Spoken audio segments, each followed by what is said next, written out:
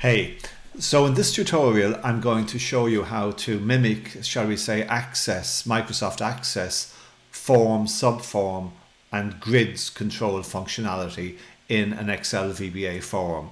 I've in the past found this to be kind of problematic, but I've found a cool little workaround that I quite like. So let me first of all show you the end state of play. So if I click this Review Contacts button, we're going to get a form. And here we go. So this is basically an Excel VBA form with a list box on the left and a list box on the right. But the list box on the right is behaving like a grid. So for example, if I can click anywhere on the grid, and as I scroll up and down, you notice that it's keeping its headers on top. And then we can do your sort of subform, master form, subform aspect. So for example, if I click on Boston, I get the two elements, the two contacts that are in Boston. Honolulu, the one contact that's in Honolulu. Click on Memphis, I can choose this person, then go to Las Vegas, and the form resets to deselect all contacts, and I can decide to choose a different contact. Now, in the past, getting this kind of functionality, for example, having the form hold the headers, has been difficult. I've had to, shall we say, create list boxes on top to mimic the headers. But what I'm going to show you here will show you a way of getting around that. So for example, what people normally have to do if you have a form, let me go to the VBA editor just to show you the problem. So I load the form by just pressing play here. And so here you see you have the form, but as you can see, the headers are not identified. For example, if I go back to Excel, the data source I'm going to look at in this instance, you can see you've got a header here and you got data here. Now, although the data is on a spreadsheet here, it could just as easily be an array coming back from SQL Server or Oracle or any third-party data source.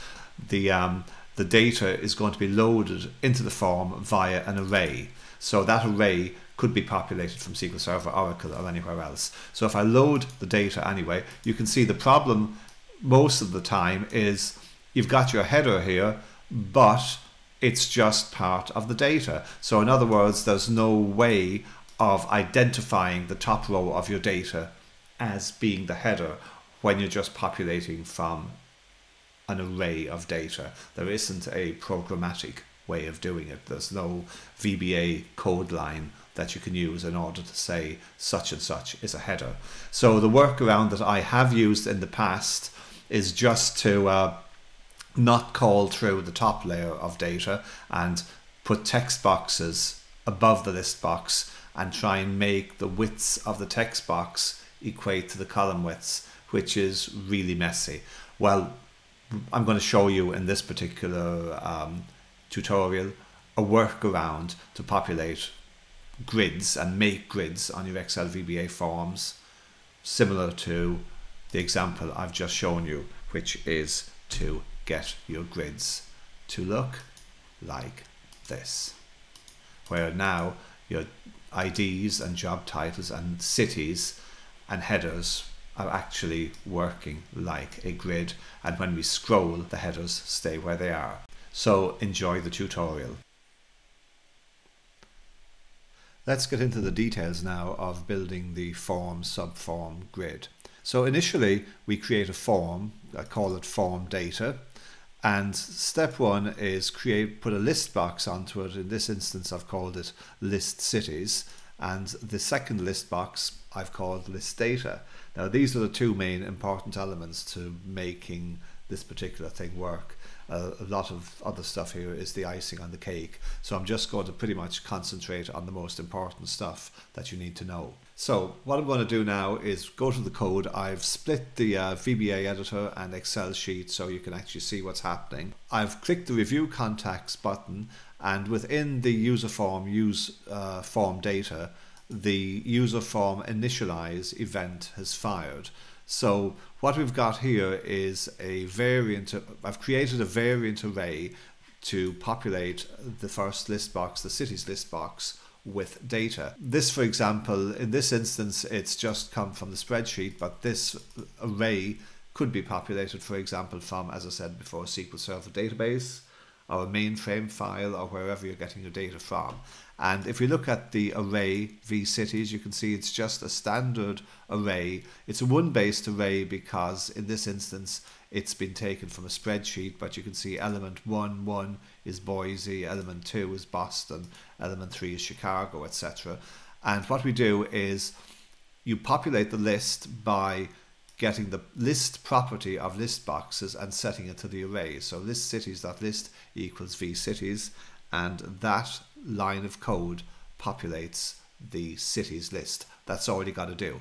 But the problem being it's just a basic list box. You don't have headers. It's not acting as a grid. So in order to make things work like a grid for the list box to the right of list cities, we'll go to the next element. I've created a subroutine called load all data to list, and we're going to go into that now. Step 1 of this workaround is, so if you pretend that the data is coming from a database, step 1 is we have a hidden sheet, and what happens with this hidden sheet is the data that you get from the third-party database or wherever you've got it from, the trick is to write it to a hidden sheet. So for the purposes of this particular tutorial, the sheet obviously isn't hidden, but you would hide it in reality. The other element to bear in mind is there would be a routine to actually delete all of this data here prior to writing it down to the spreadsheet. But in this instance, we're showing you how to connect it. So it's relatively simple to delete all this data.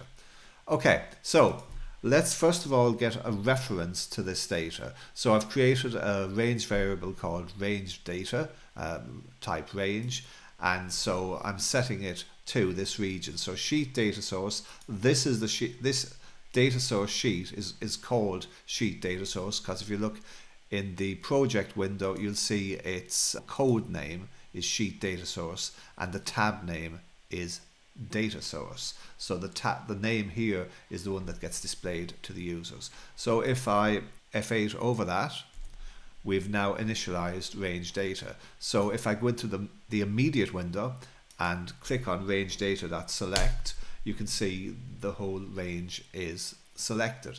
However, we don't want to apply the range including headers to the list box. So what we're going to do first of all is on list data, we're going to set its column headers to true. That means we want the column headers to display like a grid on the list box. The next step is we need to tell the list box how many columns are in the data, and we do this via the range data.columns.count property. So if I were to type that into the immediate window,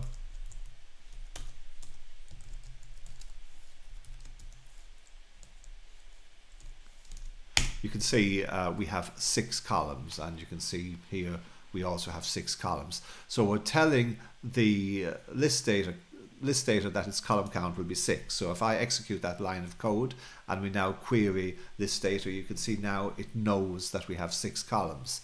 Now the next stage is we want to just give it the address of this data excluding the columns. So what I'm going to do is modify the range data variable and in the modified range data I'm going to resize it and say the size is going to be the amount of rows in the data minus 1. So you can see the data's got 30 rows, but if I highlight what I'm actually giving it, minus 1 will come to 29 rows. So if I highlight it, there you go, 29 rows. But with those 29 rows, offset the selection by 1 row. So if I execute that line of code and now I go back and I select the range, you'll see the header is no longer selected. There you go.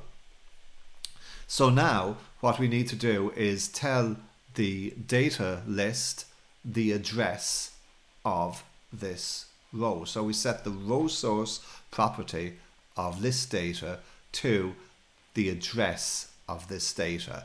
Now the address has got 2 elements. It's got range data.address you can see there, but also we've got multiple spreadsheets here, tabs, so we got to tell the list box what the tab name is as well. So for example, if I highlight range data.parent.name, I can't see anything in the IntelliSense, so what I'll do is I'll just put this into the immediate box,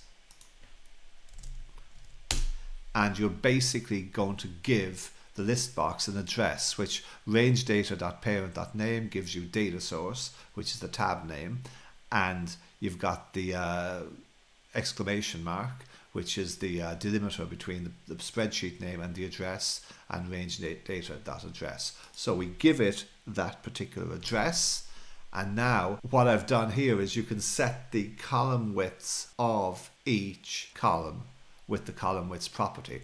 And what you'll notice is that the actual data has an ID column, but I've decided in the list box I don't want to display it. It will get loaded to the list box and the information will be in the list box, but I'm not displaying it to the user, so I'm giving the ID column a width of 0. I'm giving the last name column a width of 80, the first name column 70, the job title column 115, and the city column 70, and the state province column 20. Now I think it's TWIPS, I think is the term, in terms of what that measurement is. Now the trick is, this is all trial and error getting to that, but there's a neat little trick you can do in order to determine what the columns will be, so you can do it in real time. And the way I normally do that is I get the click event of, well, in this instance we've got list data.click, but you could also get the click event of the form, and I'll show you that a little bit later, whereby then in real time you can adjust the column widths and test to see what's happening. So let's just run this piece of code and see what we get. And when we run that piece of code, you have the column names adjusted: last name, first name, job title, city, state, province, all being taken from the top row of the data here. So that's pretty much how you load it. So basically, as I said, let's just show you it in operation. So now this is the, shall we say, extra credit code that's here. You can do your Microsoft Access style tests here by clicking on various items. You could click here. You can also within this form put in extra on click functionality. So basically when I click there, another form could populate or some action can be done. All of this can be programmed. So you could have multiple levels and you can build very, very interactive forms using this method. So I'm going to hit close on that right now. So what I'm now going to show you is how to interactively adjust the column widths. So the trick that I like to use, I double click on this form, I will go to list, I will go to user form, and I'll get the double click method, and I'll simply just put a stop in here. Okay, and then the next thing I'm going to do is I'm going to just copy up this column widths piece of code, and I'm going to put it here. And now I'm going to run the code again. So if we go to the contacts sheet and I do review contacts, and now I guess I can just remove the breakpoints because I don't need them any longer. And we have the form comes up. Now, if I click on the form or double click on the form, you can see that the double click event has fired. And what I can now do, I copied this into the wrong area. Let's just move this, control exit, and put it into here. So now what I can do is I can play with these widths in real time. So let's, for example, make last name, let's actually just display the ID column. That's a useful exercise. So I will make this, shall we say, 30 TWIPs, and I'll put a stop sign here as well, or a stop command, and watch the ID column come into view basically. So now you have the ID column displayed, and I can, for example, make the last name column a lot wider. So let's go 90, and I will just drag the cursor up, and we've done that. So now if I just run it out and now close the form and run it again, we're back to the initial situation, mainly because I haven't changed the code. Let me just double click here to get my form back. I have not changed the instructions in the user form initialize. But when you're trying to come up with the column widths to use, the trick is to do what I've just done here. Get the form double click event or single click event, click on the form, and in real time you can adjust your column widths to whatever suits you.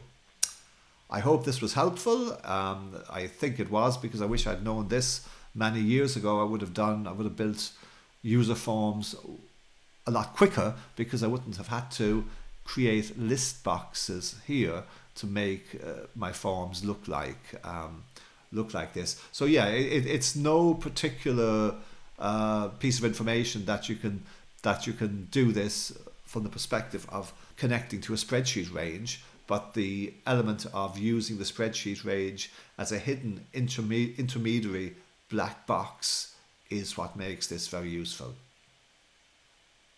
Go to businessprogrammer.com/go/106 to download the code that goes with this tutorial, and you can also get updates on future videos and tutorials. Thanks for watching.